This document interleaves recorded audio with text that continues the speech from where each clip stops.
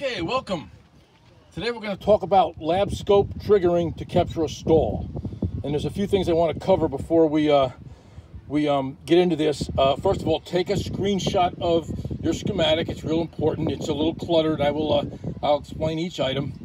And I just want to talk about lab scope usage when we have a situation like this. This situation is a very, very abrupt stall. Yet very infrequent. So we want to think about how we go about this. If this car came to us, what would be what methodology would we come to first? And I say the first thing is we never forget the underlying symptom, and that's the fact that this is an abrupt stall and it's very infrequent. So we're going to use the trigger method. This trigger method is set up that when we trigger on a signal, when that signal goes away, when the car stalls, the scope stops capturing its waveform, and we freeze the screen and we roll it back and we analyze. As far as a situation like this, we never want to negate initial checks. We want to use the scan tool, check for DTCs, TSBs. In a case like this, we found none. We're hooked up on 8 channels here, and I will explain each channel. And we are at 8 test points. As you look at the schematic, you're going to see dashed colored lines. Those I want you to disregard. Those I thought about using them, but those are just random hookups. What we want to avoid is random hookups. Every test point we make, we want to make it for a reason, because we're looking at something. So just bear that in mind.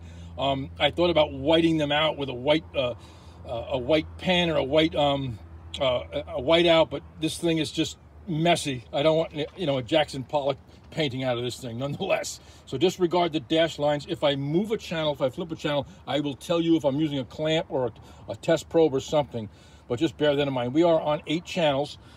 Channel A from the scope is we're going to be current ramping all the fuel injectors. Channel B is going to be current ramping all of the ignition coils. Right there. Channel C is current ramping the fuel pump. Channel D, yellow, is at the feed side of the ignition switch. That's real important. I'll talk about that in a second. That's the hot feed coming from the underhood fuse box to the input to the ignition switch.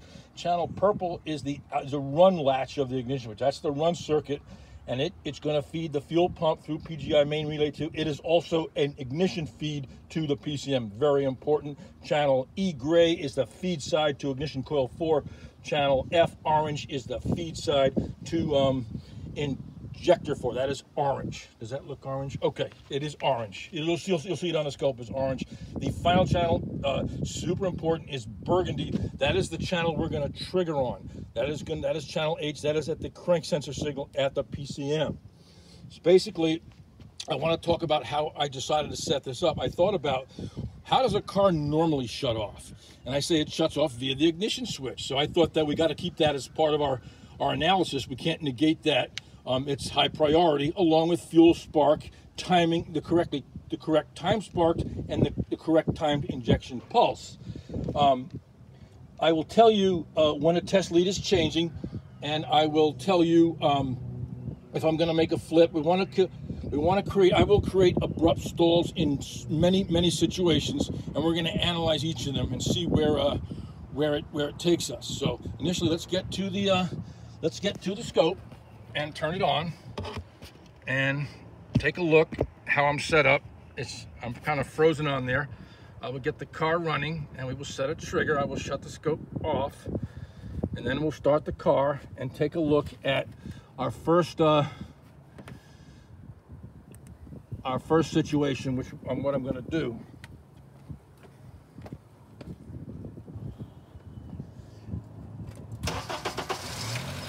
Okay, our first situation, what I want to kind of emphasize on, and I think it's really important, I thought about it, how does the car shut off normally?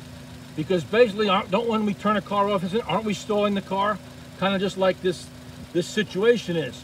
So first of all, I want to set the trigger. I will go to trigger on the bottom of the scope, and I'll set repeat, and I will pick channel H I'll do it on the rising slope, and we see the yellow diamond. If I can find the yellow diamond. It's not in the sky with Lucy, so it's got to be here. Anyway, feeble attempt at humor. Anyway, there it is. Okay, there is our trigger. The signal from the crank sensor, and that's a high priority input. That'll stay with us for most of the test. I always think if we got a crank signal, we should be using it. If the signal should fail to cross the threshold of the crank signal, and that diamond senses it, the scope will stop the pattern. Okay, so just bear that in mind. Once we stop the pattern, we'll roll it back and analyze it. If this were more of a frequent stall where it did it constantly, I would suggest roll mode. Roll mode is a longer time base. We don't set a trigger, but then again, we'd have to stop the scope, sort of babysit the scope, hit the stop bar, taskbar, and stop it and analyze. In a situation like this, when our underlying symptom is a very, very infrequent stalling, trigger can be our friend. There are certain pitfalls, and we may not run into them, and I'll explain them should we do so. Anyway, right now I'm going to shut the car off normally with the key and then put the key in my pocket. So look at the scope, analyze each signal. Let's kind of go through them one more time. Blue is current ramping the injectors. Red is current ramping the ignition coils. Just want to make sure I'm not upside down on red. Look, I may be upside down. Hang on. No, I'm not. Okay, that's the zoomed in version. Kind of looks familiar. There's our fuel pump. Anyway, that looks familiar. I'm right side up. I'll keep the scope running. Red is the current ramp of the ignition coils. Green is the fuel pump current ramp. Yellow is the hot side of the ignition switch. Purple is the output run side of the ignition switch. Gray is feed to the ignition coil 4, power to the coil.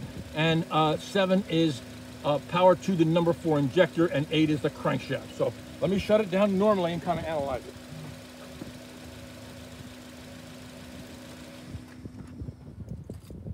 One thing to mention on this, this video will probably be shot in multiple segments, so just bear that in mind. Okay, we stop the scope, and what do we have? Okay, we can analyze our situation. I shut it off normally with the key. The crankshaft was the trigger. When it stopped seeing a crank signal, it froze the pattern for us. Let me get into a, right here we can see where the car pretty much, right here is where the crankshaft stopped. We shut the car off, so as you look at your wiring diagram, purple would go low, which is very understandable. Yellow's hot. We're still hot at the ignition switch. We haven't lost that feed right up there.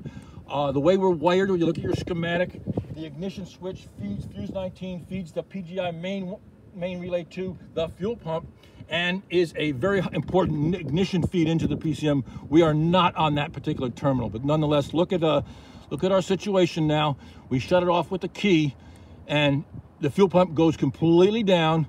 The ignition on goes down.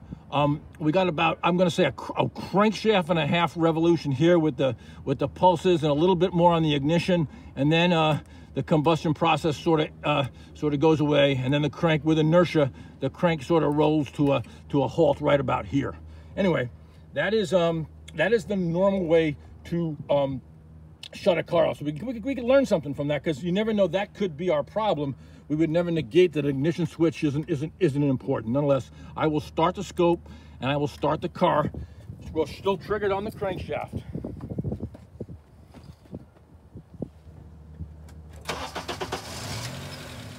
Okay, now we're in a situation where we don't know what's causing this stall, and we're gonna look at it. We're gonna look at our signals. We're triggered on the crank, and we're analyzing it, and we're waiting for the car to stall.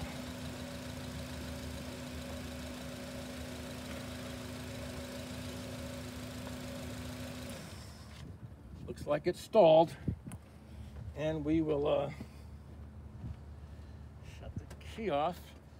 Our crank signal failed to meet the threshold of the trigger, and the scope stopped. We stop the scope, we roll back. Okay, we roll back some more, and looks like we got caught in a bit of what I refer to as the Pico gap, and we're gonna get familiar with that term. That's an issue, and I'll talk about that. What I can make with my information, I don't have a lot to work with here, because I got caught in what they call the Pico gap, and that is not uncommon. Okay, what I see is our crank has gone away. Our power to our ignition coil, so you need to drop about right here, are, let's see if we have a, okay. You know what? I'm gonna let this ride again. If I were in the shop and did this, I'm gonna dump this and keep rolling and wait. I want a better picture. I'm gonna be a little picky, and you should be also. We got caught in the gap, the Pico gap. That does happen. Let me start the car, and we'll see what happens and see if we can get a better picture.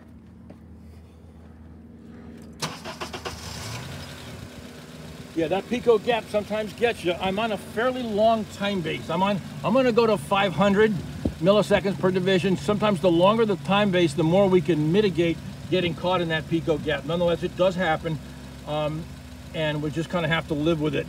It's just the luck, like the roulette wheel in Vegas, it's the luck of the draw. So we're rolling, we're triggered on the crank. We got our signals going across the screen. You know them well. You look at your schematic, and we have something causing an abrupt stall, and let's see what happens.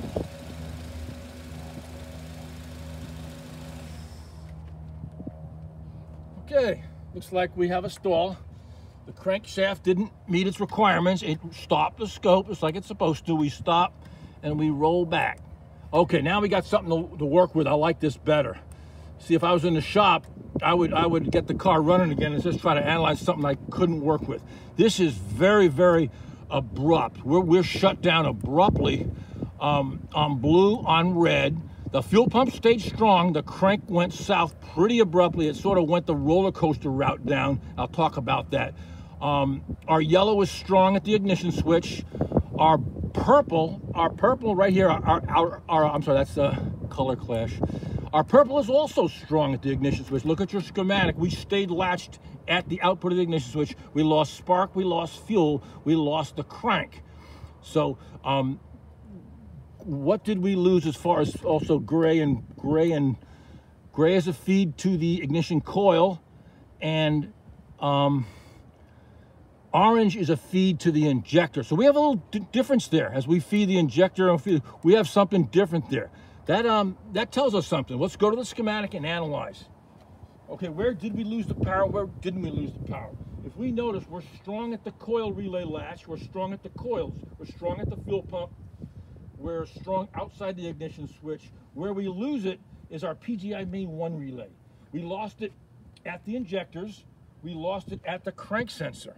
So in a situation like this, we're kind of narrowing in on what our problem may be.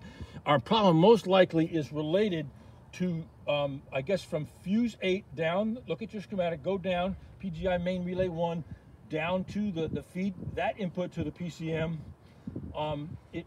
and also that, we wouldn't say the ground where the ignition coil relay and the PGI main relay unlatch, because we still have our ignition coil feed here. So we kind of deduced that would not be an area where we'd go. That is the little purple arrow. If you follow the PGI main 1 relay down on its control coil, go straight to the PCM, you'll see that burgundy arrow. That's a connection point. And we'd have to say we did not lose it there, because that would unlatch both the ignition coil and the PGI main 1 relay. So in a situation like this, we would sort of deduce that we would narrow in on our problem area. So we would change our leads and go into a get more what's the word? We get more specific in a certain area, to the point where we would narrow down our problem. Anyway, let me end this. This is part 1. So this was this is a stall related issue. We'll continue on part 2 with this, and we'll flip some leads around and talk about it. Thanks a lot for watching.